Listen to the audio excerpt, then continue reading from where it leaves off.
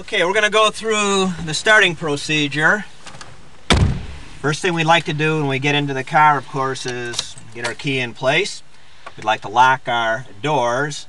Some vehicles will have the manual push button, others will have the electric. So after you lock your door, you want to adjust your seat. This vehicle happens to have an electric adjuster down here. So we can kind of move that so it feels a little bit more comfortable, so that we have at least 10 inches between us and the airbag. In case it deploys, you want to be sure that you're not too close where you're going to get the brunt of the impact. So after we lock our doors, adjust the seats, we like to get our mirrors adjusted. Adjusting this mirror, you want to see the entire back window nice and square. There's some new research being done as far as adjusting the side mirrors. For example, the old research was just a little bit of the side of the car.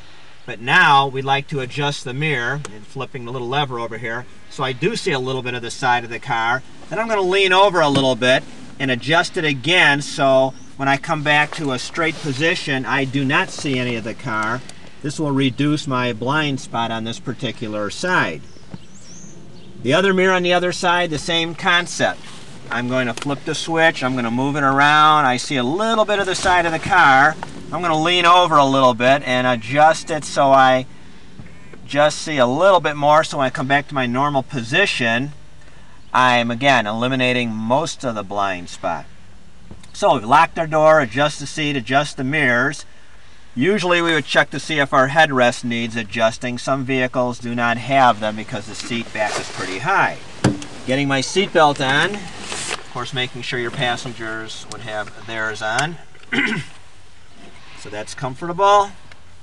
Another important thing we want to talk a little bit about before we take off is hand position on the steering wheel. Again, the new research with the airbags and things that have come out, used to be 9 and 3 was the preferred way, but they found that people get fatigued and tired and they stop dropping their hands down low. With the new steering wheels, the handhold positions are about at 4 o'clock and 8 o'clock. So this is the position that is most recommended at this point. A little more relaxing.